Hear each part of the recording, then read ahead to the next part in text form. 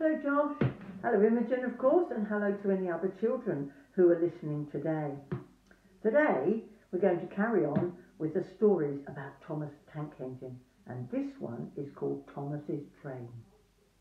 Thomas often grumbled because he was not allowed to pull passenger trains. The other engines laughed. "You're too impatient," they said. "You'd be sure to leave something behind." "Rubbish," said Thomas crossly. "You just wait. I'll show you." One night he and Henry were alone. Henry was ill. The men worked hard, but he didn't get better. Now Henry usually pulled the first train in the morning, and Thomas had to get his coaches ready. If Henry is ill, he thought, perhaps I shall pull his train. And you see there's Henry and Thomas in the shed. Henry doesn't look very happy, does he? Thomas ran to find the coaches. Come along, he fussed. There's plenty of time, grumbled the coaches. He took them to the platform and wanted to run round in front at once, but his driver wouldn't let him. "Don't be impatient, Thomas," he said. So Thomas waited and waited. The people got in, the guard and the station master walked up and down, the porters banged the door, and still Henry didn't come. Thomas got more and more excited every minute. The fat director came out of his office to see what was the matter, and the guard and the station master told him about Henry. "Find another engine," he ordered. "There's only Thomas," they said. "You'll have to do it then, Thomas. Be quick now." So Thomas ran round to the front and back down on the coaches, ready to start. "Don't be impatient," said his driver. "Wait till everything is ready." But Thomas was too excited to listen to a word he said.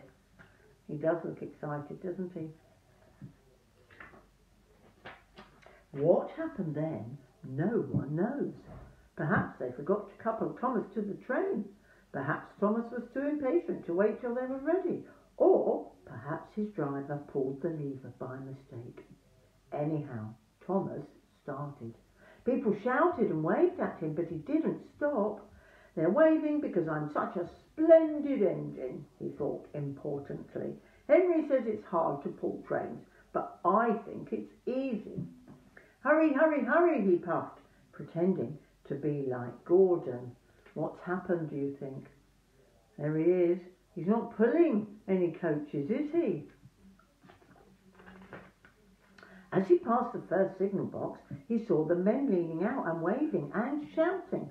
"They're pleased to see me," he thought. "They've never seen me pulling a train before. It's nice of them to wave."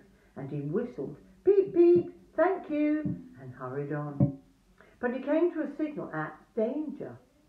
"Bother," he thought, "I must stop. And I was going so nicely too. What a nuisance signals are."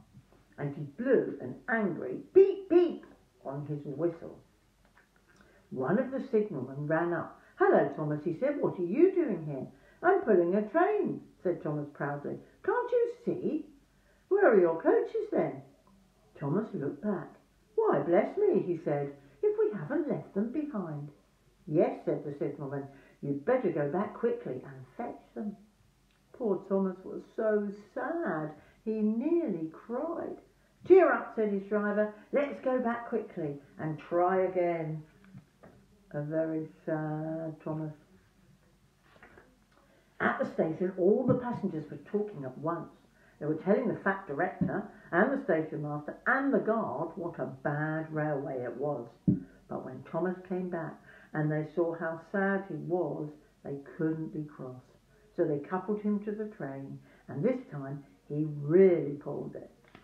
But for a long time afterwards, the other engines laughed at Thomas and said, "Look, there's Thomas, who wanted to pull a train, but forgot about the coaches."